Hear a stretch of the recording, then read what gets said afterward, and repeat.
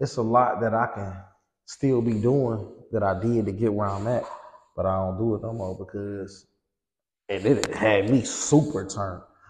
But I feel like I worked so hard and took them chances to get where I'm at, and I overcame that to even chance that shit.